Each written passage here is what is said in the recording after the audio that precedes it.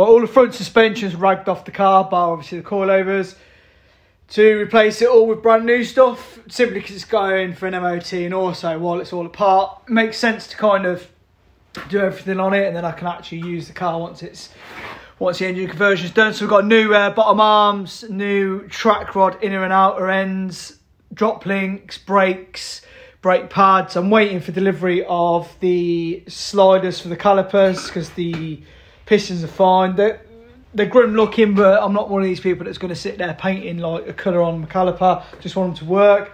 So that's that. Obviously these are stripped down now for new wheel bearings, which is a pain in the backside job. Seems to be really awkward to do on a Lupo or a Arosa. But yeah, going to put all this together now, and then we can start looking at whether it needs a chassis notch or not. So fingers crossed it don't. Right, I've chucked 2 bolts in the inner cup of the 6-speed gearbox. Obviously the shaft's in, as you can probably see. Let me see if I can zoom in. Shaft's roughly bolted in. Now the plan is to see whether it needs chassis notching up here, which obviously I believe with the diff being kind of further over that way, you're actually moving this angle, this shaft obviously further away from the chassis anyway.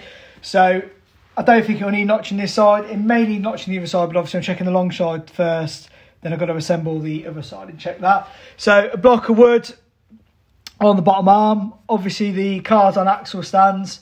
And it's a case of obviously full drop at the minute, which is irrelevant for any kind of chassis notch, but that's all the way down, and then ride height will be about midway. So basically all I'm doing is lifting this up to the point it starts lifting the car. As soon as I lift the car away, I can kind of work out that that's roughly all the way to bump, which is now. You can see it's lifting the car substantially. So there, I can get 2 fingers in, or something like a, you can see there's loads of room between drive shaft and the chassis. So yeah, no chassis notch needed on this side. So it's going to be a case of just drop the car back down, loosely fit the shaft in on the other side and see whether or not it needs notch on the shorter side. Because in theory it's further over that side, so it may need it. I'm kind of hoping it doesn't, but we'll see in a minute. Right, this is the short shaft. And to be fair, as you can see, it's pointless even jacking this up. It's miles away from anything. I mean, it's a good bit of clearance on there as well. See the inner CV boot. So yeah, no, the way I've done it, there's no notching needed. The only thing that is going to be a bit of a pain is this shaft is going to need to be in before putting the gearbox in, so I don't think you're going to have enough room to move this hub out. So yeah, I'm going to do what I need to do, and then as I'm fitting the engine back in, I'm going to make sure this shaft's in first, just because it's just really tight. It's going to be really awkward to try and get that out of there, just with the angle you're going to have on a hub. I mean, it's possible, but for me, I'm just going to literally do it like that and have it kind of sat like that. So yeah, job's good and looks like it's loads of clearance. Happy with that. Right, so basically engine's back out again. The other mount's done perfectly, and it's just on to kind of sorting out this notch. Just realised that neither short or long drive shaft needs a chassis notch, so it's only a case of just closing this box back up. And the other thing that I've done additionally, which is kind of optional, is cut this tab off of the subframe. Now the subframe's pressed together and then spot welded. You can see the spot welds if you clean it back, which is further back.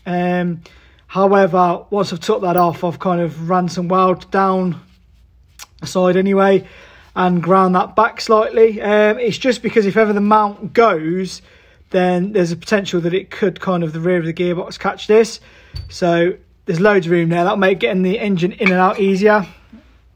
And then as for the chassis cut, basically I've worked out you need to take 10mm. It's about 10mm out to clear a 6-speed. And then obviously whatever you take out of there, you need to replace it with some good thick steel. So it's 3mm steel. So I'm replacing it with 3mm steel. And I've also put this additional piece on here. Now the reason I've done that is because if you look very carefully, you'll see it's spot welded across. So there's obviously more than one piece of steel that kind of mates on there. So with that spaced part on, once that's kind of sat in, I'm across that bit where the panels meet. So I can get a real good hot weld in there, which will penetrate probably all the panels at once. So I'm going to weld obviously up there, around here and down. This obviously bit will be filled in with a MIG. And then I'm just going to make sure that it's kind of tacked where it needs to do, just hammer it out. And that's it. So it's not a very deep kind of chassis notch that it needs for the gearbox. And then there's no chassis notch needed for any drive shaft or anything like that. So yeah, main thing is to make sure all in here is cleaned out. I've etch primed both sides. Once all that's welded, I am going to chuck a load of, I can't think what it's called, wax oil down both chassis rails. Once all that's cleaned out. But yeah, for the time being, plan is to weld this part in.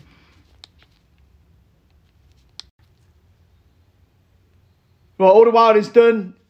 The black stuff that's on there is seam sealer. Basically, I've used a PU product for that. Left it dry overnight, so it's touch dry this morning. It's ridiculously cold in this garage. So what I'm going to do is I'm going to chuck over some more paint, and then I can kind of leave it. I'm not doing a show build, or quite obviously, or I'd be having everything cleaned back and painting the engine bay for a start the same colour as the car, which I'm not doing. I just want the engine in to work and whatever. So yeah, the mechanical side is what I'm more bothered about as opposed to what it looks like. But at the same time, I want to protect it. So obviously PU sealed anywhere where I've done any welding. We've got the etch primer, which is zinc based etch. So obviously that's good protection as well. And then same on the subframe. So as soon as kind of I get off this video, I'm going to clean up, paint a few bits patched in. Then I'm going to wait till my stone chip arrives, and I'm going to clean obviously all the chassis rails. I'm going to stone chip protect it. When that's done, probably before putting the engine in, I might run around with wax oil so I can get it in all kind of nooks and crannies down the chassis rails and stuff. Get it all oiled back up. That's that. But obviously today, while I'm waiting for paint to dry, which is literally what I'll be doing, I'm going to look at these, which is the gear cables. So obviously this is the 5-speed cables that have come out, or that will be coming out. And I'm obviously replacing it with the Fabia stuff, which is the Mark IV 6-speed. You probably use a 5-speed Selector, I would have thought, with a 5-speed gearbox. But obviously I've got 6 gears, so these are no good for me. So yeah, it's a case of dropping the exhaust off, dropping the silver foil, which is underneath the car. It's like a protection, heat kind of protection thing. It's like this sort of stuff, but it's underneath. And then also taking out some of the interior, because I need to get the centre column out completely, because I need to modify the floor slightly. But yeah, I'm going to crack on, and hopefully, fingers crossed, you'll see me in a second on the next part. Right, so got on to the effort this morning of removing the centre console, the exhaust, the foil under tray, to get this bad boy out, which is the 5-speed gear selector.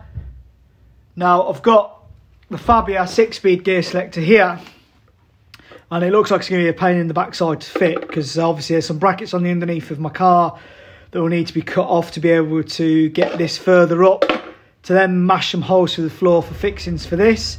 And quite frankly, it's pretty well worn as well, whereas the TDI one is in a lot better condition. So yeah, it's got a GTI knob on it, but it is actually out of TDI. It's a standard 5-speed selector, which I assume would be in most of the lupos and Arosas. But yeah, kind of that's what it is. So I thought I'll have a quick look at just connecting to the box, to be honest. So obviously it's a 5-speed selector, 5-speed cables. I've not done any kind of messing around with cables or anything at the minute.